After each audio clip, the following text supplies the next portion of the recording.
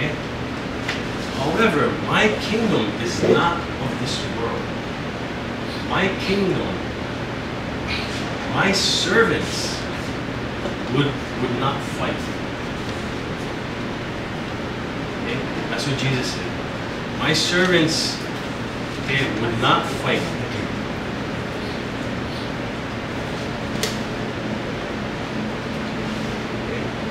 So he's distinguishing two kingdoms, and which unfortunately, if you ask me, one of the most greatest things that's been lost, especially in the Western Christianity, is the doctrines of the two kingdoms. The early church, they knew, and they were literally, they followed every word, almost every word of Christ. The apostles taught them well. They had, the apostles had the best teacher, the greatest teacher. And everybody the apostles taught was second. They had the second best teacher. The Holy Spirit through the apostles. The apostles taught them well. They were living evangelists every single day. Not even our pastors do that. These guys, they're apostles. And they trained them well. But the doctrine of the two kingdoms is, this is your kingdom, this is my kingdom. My kingdom is not of this world. There's something to really understand. Because when Jesus came to the earth, what was his theme of his preaching? When he went to city and he taught his apostles, what was his instructions? What was his theme of Christ's of preaching when he went out? It wasn't personal salvation. It wasn't to love everybody. Okay? It wasn't to say a prayer. Well, what was it? What did Jesus teach?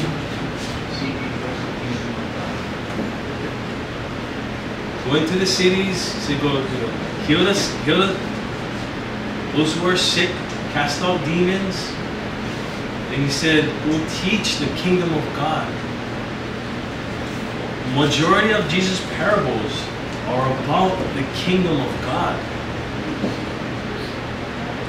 Why isn't that so dear to us as Christians, as followers of Jesus Christ? Jesus' first word out of his mouth when he started his ministry was, repent, for the kingdom of heaven is at hand. He's saying he's ushering in a new kingdom with new standards. Every kingdom has a king. And who is this king? Jesus. Every kingdom has servants. Who are the servants? Who are under the king? The servants, right? The servants. Those who live there, those who dwell in his kingdom. What else do a kingdom have? Two more things. I know at first, some of you guys, you guys heard this before. It's important. Some of you guys haven't, so it's important. Every kingdom has these four things. The king, which is Christ. It has servants, which is the church. Those who obey and submit unto Jesus. What else do kingdoms have? Two more things. Kingdom servants. How about a place to rule? Right? They have a place to rule over. If you look in our maps, there's lines everywhere dividing people. Even in America, there's dividing states, dividing countries.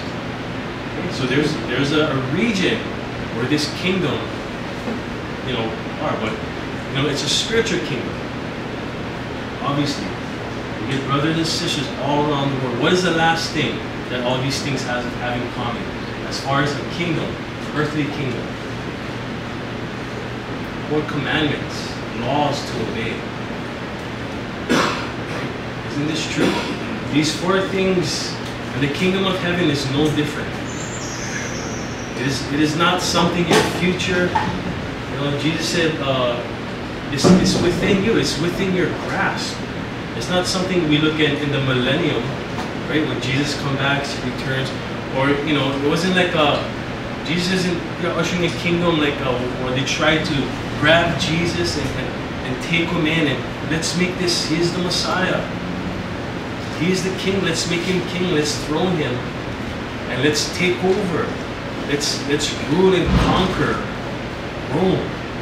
Let's do it now. Force. That wasn't Jesus' plan. Nor was that his plan for his people.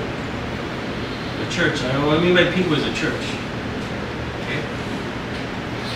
Jesus, in the midst of the Jewish people being suppressed and being treated like slaves, and all these things going on, brother. We shared last week about what, not last couple, but last month, about the destruction of Israel, the cannibalism, that's been going on. I mean, horrible, being suppressed, taking more than, really, you guys get the idea. But then here Jesus, he comes on, he says, you have heard it said, an eye for an eye and a tooth for a tooth.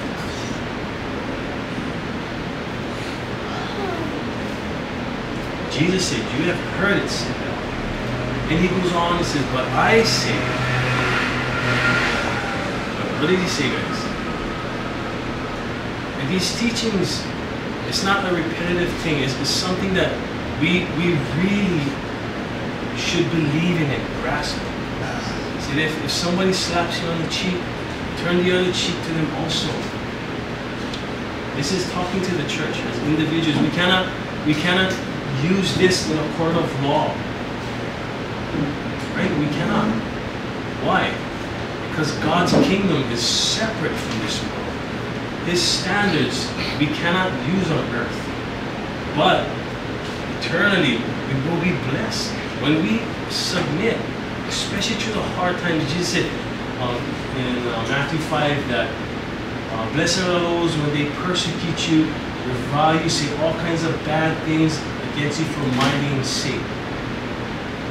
You're blessed when these things happen. Don't you want the Lord's blessings?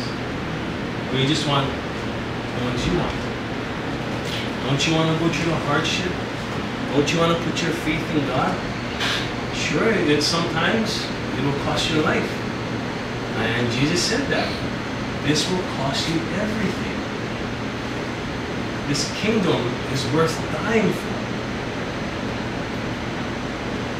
If we separate our minds and our spirit away from the earth and seek heavenly things, when our eyes are focused on eternity, these teachings will be easier and easier and easier. And we have a choice. Okay? We have a choice to submit or to rebel against Jesus' teachings. Okay? And he said, blessed are the peacemakers. If you are a peacemaker, you want to be blessed? Be a peacemaker. There is no peace in war. Is that the beatitude? Beatitude, exactly.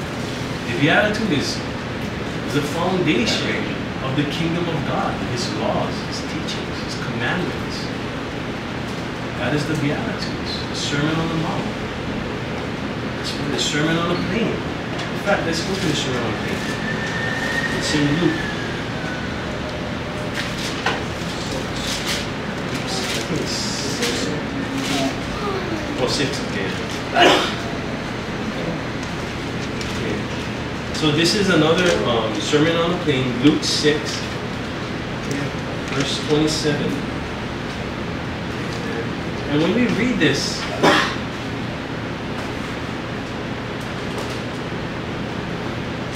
it will conflict with our earthly, any government that is earthly, it will conflict. And like what Peter said, we're just children, we just passing through this earth. We're not buying time, we're just passing through. We don't make temples and idols and all these stuff as we go. We're just passing through. So Jesus said, but I say to you who hear. Okay? So he's distinguishing, he's saying this, but those who are hungry for what he has to say, these guys will hear my voice. He says, love your enemies. Do good to those who hate you. Bless those who curse you. And pray for those who spitefully use you. To him who strikes you on the cheek, offer the other also. And from him who takes away your cloak, do not withhold your tunic. Give to everyone who asks of you. And from him who takes away your goods, do not ask them back. This is absolutely revolutionary. Nobody has ever taught like this before. Nobody has ever taught like this before. And just as you want men to do to you, you also do to them likewise. That is in a nutshell. But if you love those who love you, what credit is that to you? For even sinners love those who love them. And if you do good to those who do good to you, what credit is that to you? For even sinners do the same. And if you lend to those who lend, whom you hope to receive back, what credit is that to you? For even sinners lend to sinners to receive as much back. So this is the conclusion, guys. But love your enemies. Okay? Love your enemies. Example, guys, who's your enemy? In a spiritual sense, who's your enemy? I mean, not, the devil and stuff, but if you look at physical, this is physical enemies, obviously. This is not.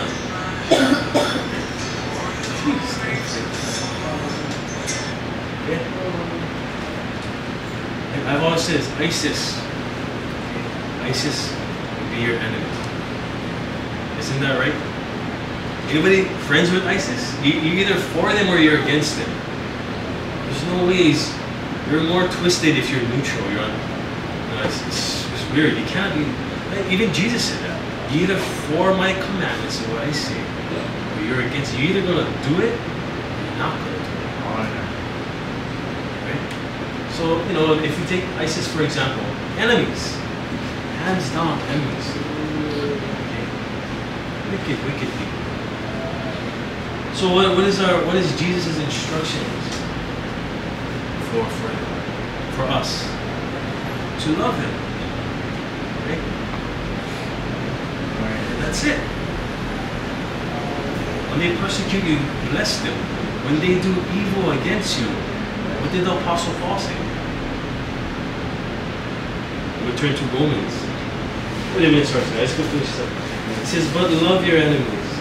Do good and lend, hoping for nothing in return. And your reward will be great. And listen to this. When you do this, you will be sons of the Most High. You want to be sons of the Most High? Yes. Love your enemies. I don't know of any other scripture in here that can, if you want to be a son of the Most High. I mean, there's others, in the Beatitudes. But one example is to love your enemies. That's the end result of what Jesus just spoke about. For he is kind to the unthankful and evil. In Romans 12,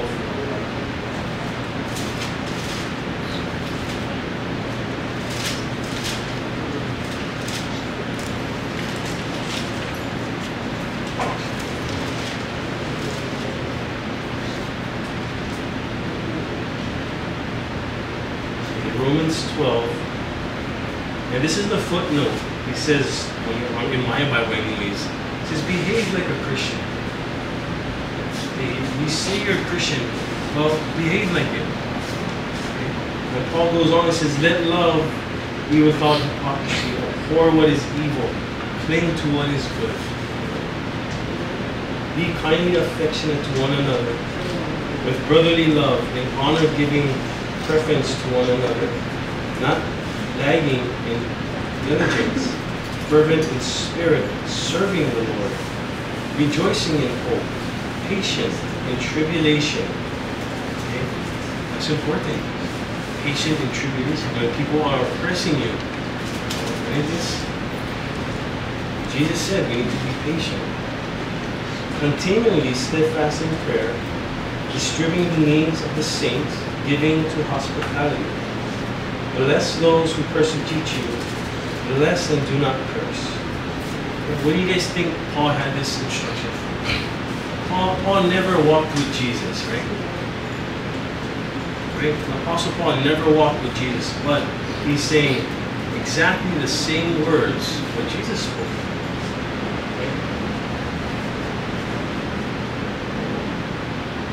Be of the same mind towards one another.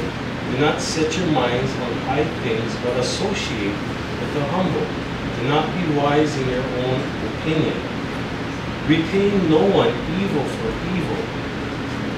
Have regard for good things in the sight of all men.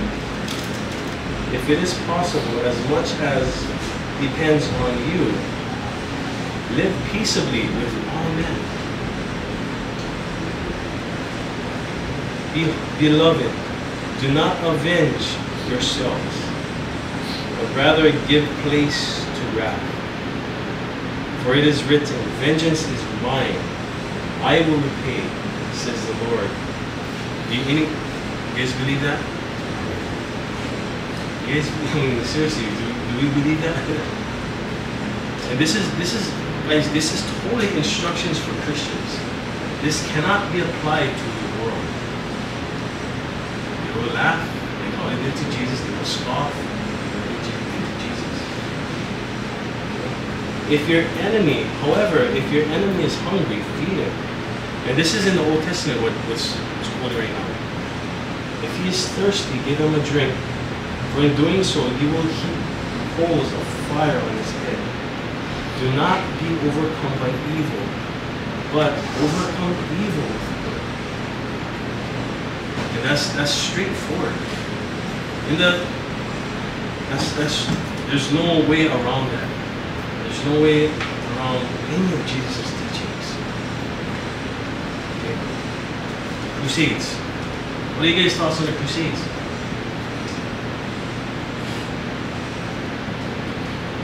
Everybody knows what the Crusades are? Anybody unfamiliar about the Crusades? Okay. Get the Holy Land back to the Muslims. Yeah. That's what it is. I didn't really stop at that. When Constantine took rule, and you know, we spoke about this before. Yeah. He made Christianity, his Christianity, the nation's faith. And what happened was he pretty much did the same thing prior hundreds of years before that. People were persecuted in the early church after Jesus to Constantine. The whole thing was, we're being persecuted, we need to flee, we need to do this. You couldn't even, they were just, Christians were just dying off left and right. Like Tertullian says, the blood of the martyr, the seed of the church. So when, like Jesus said it, I must die. When the seed dies, when the plant dies, the seed drops and it produces more. Jesus spoke about this when he was alive.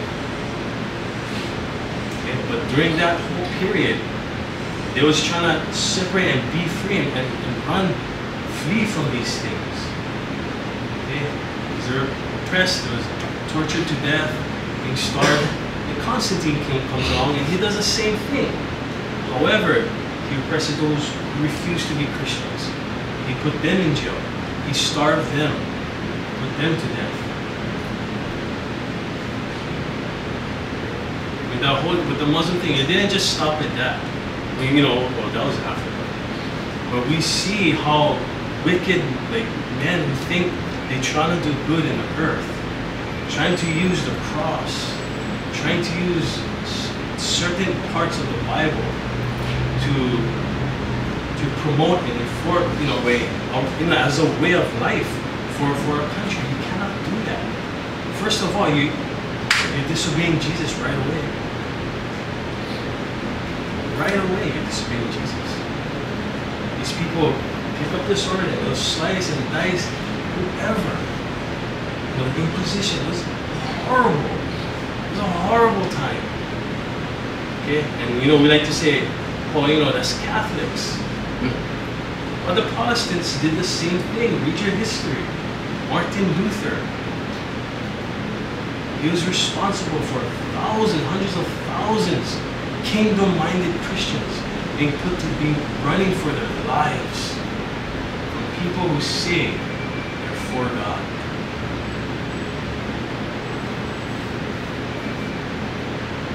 Christians should never. Jesus said, "Do not take oaths." Right? Didn't he say that in the Sermon on the Mount? Do not take oaths, because you have to serve one more master. Isn't that right? And you can only serve. Jesus said, "There's only one master you can serve,"